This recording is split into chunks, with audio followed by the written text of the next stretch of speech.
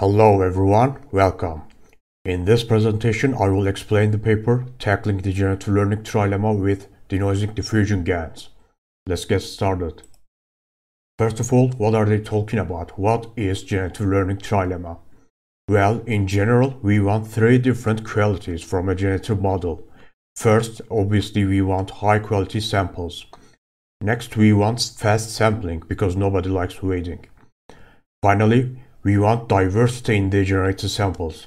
This is also called mode coverage. Now let's see whether popular generative learning models can satisfy these criteria. First, we have variational autoencoders and normalizing flows. Among the generative models, these are the simpler ones. Therefore, they offer fast sampling capabilities. They also have a decent mode coverage. But unfortunately, the samples taken from these models usually lack quality. Next, we have generative adversarial networks, or shortly GANs. The sample quality of GANs are impressive. Despite this, they still have fast sampling, because sampling means just one forward pass of the generator. However, the GANs are infamous for their mode collapse issues, meaning that they cannot deliver the sample diversity we desire. Finally, we have denoising diffusion models. These models can also generate high-quality samples, and unlike GANs, they don't have serious mode collapse issues. But the weakest point of diffusion models is their sampling speed, because in order to generate a single sample, you have to go through this long diffusion process step by step. So we have seen several different models, none of which can offer all three qualities we want. The authors call this issue the generative learning trilemma. It seems like we don't have a model that can do all of these. The method proposed in this paper is called Denoising Diffusion GANs. The authors argue that this method effectively solves the generative learning trilemma, offering all three features at once. Now, let's go over the diffusion models because it's at the heart of this proposed method.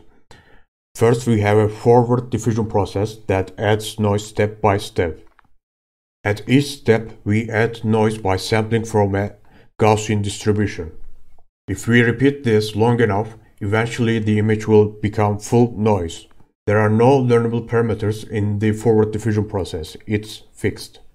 The reverse process is where the magic happens. From the given image xt and the current time step t, the network predicts the mean of a Gaussian distribution such that sampling from that distribution removes one step of the noise. Once the model is trained, we can convert any noise into an image by repeating this reverse diffusion process. Unfortunately, this is also the reason why diffusion models are so slow. In order to generate a single sample, we need to go backwards through the diffusion process step by step. But why do we have to go back one step at a time?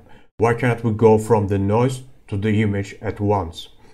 Well, that's because we make the assumption that the denoising distribution is a unimodal Gaussian distribution. And this assumption only holds if the step size is sufficiently small. When you increase the step size in order to speed up the sampling, the Gaussian assumption unfortunately fails. In this example, a 1D data distribution is demonstrated through the diffusion process. X0 is the original distribution and X5 is the end of the diffusion process. If you want to revert only one step of the noise, you can safely make the Gaussian assumption. Here the denoising distribution is shown in yellow when the step size equals 1.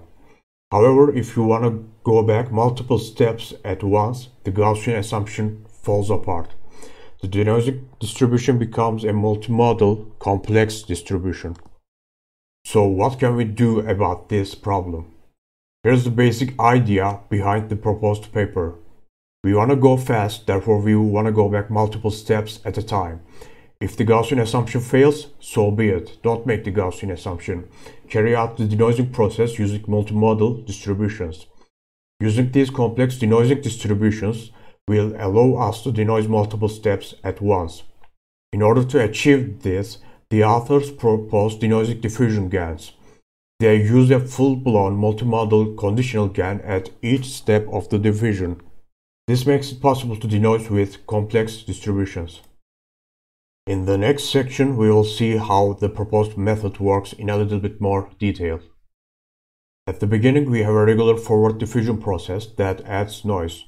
X0 is the original image, and we repeatedly add noise until we obtain xt. In the reverse diffusion process, we want to go back to the previous step, xt-1.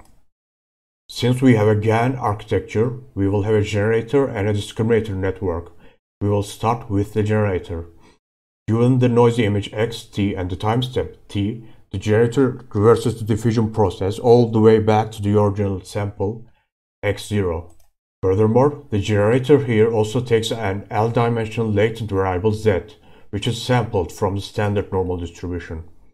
This is basically the generator part of the network, and at this point, this is exactly like a regular GAN. It seems like it has nothing to do with diffusion right now. We have generated x0. So how does this generated output tie into the diffusion process? Well, they take the generated output and do exactly what they do in the forward diffusion process. They add noise. When we combine these two steps and treat it like a black box system, it's as if we have reversed one step of the diffusion instead of going all the way back to x0. The authors argue that this is actually equivalent to the formulation in the original DDP-M paper. Predicting xt-1 from given xt is equivalent to predicting x0 from xt and then adding noise.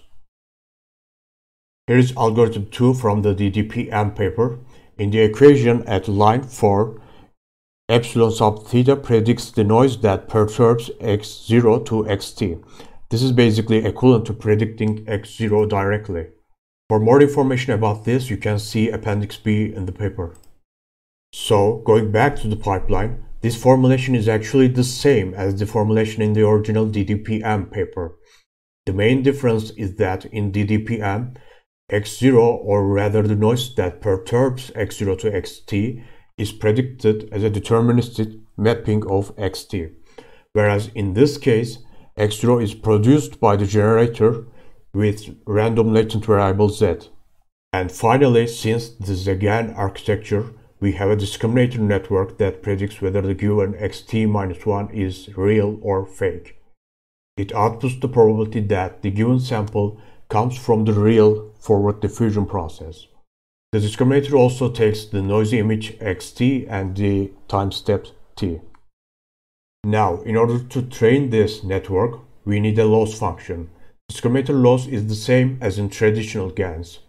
The discriminator tries to maximize the probability of labeling the true samples as real and the generated samples as fake. In this formula, we minimize the negative log likelihood, which is essentially the same thing as maximizing the probability. In the paper, they use a non-saturating GAN, which is also used in style GAN.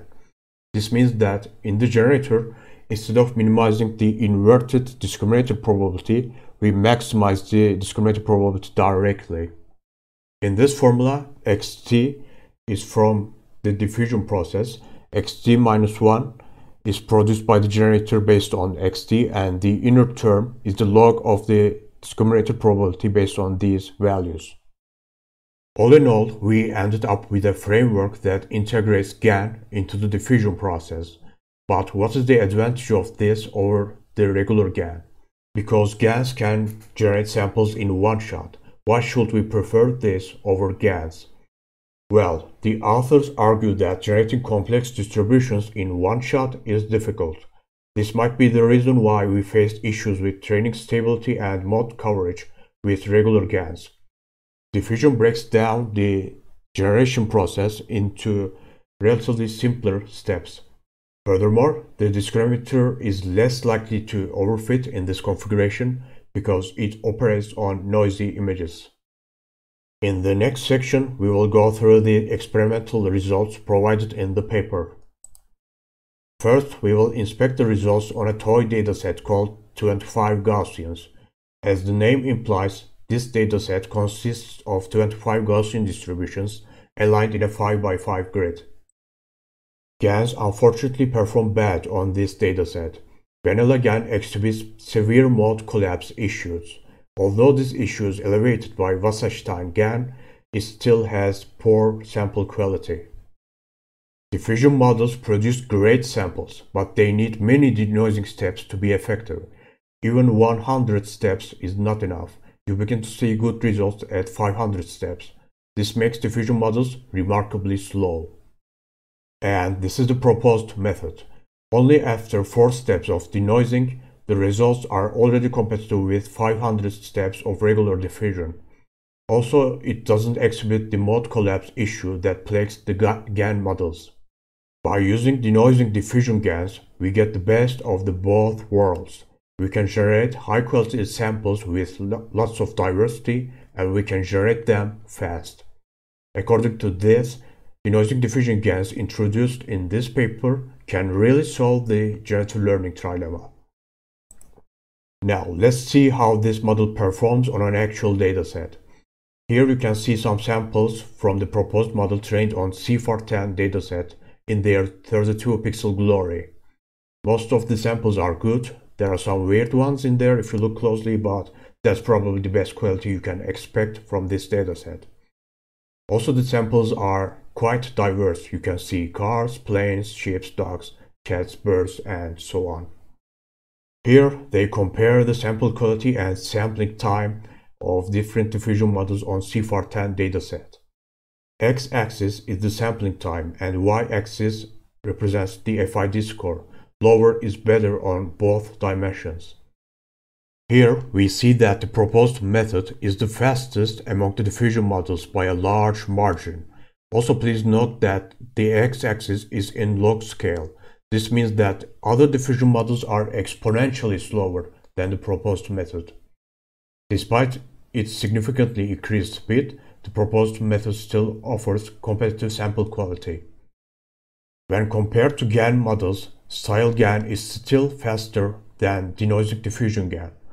Also, the sample quality of style GAN seems to be slightly better. This might make it seem like denoising diffusion GAN is inferior to style GAN, but the sample diversity of style GAN is much more limited. For more information about this, you can see table 1 from the paper. I won't go into the details here since it's too long for this presentation. Here are some samples from the denoising diffusion GAN on high-resolution datasets. The results are almost indistinguishable from real photos. In this figure, we see what the generator generates at different time steps of the diffusion process. In the top row, we see xt for different steps of the diffusion, and x0 is an original image from the dataset. There are 3 samples from the generator for each xt. Naturally, when we denoise x1, the results are pretty close to the ground truth. As we increase t, we see that the sample diversity increases since more noise is added to the image. But the sample quality also degrades since more denoising steps are required. To clear things up, these samples at the right are not the final samples. We need to add 3 steps of noise to them and run the generator again. Then we need to add 2 steps of noise and so on. That concludes my presentation. Thank you for watching. You can see the references on this page.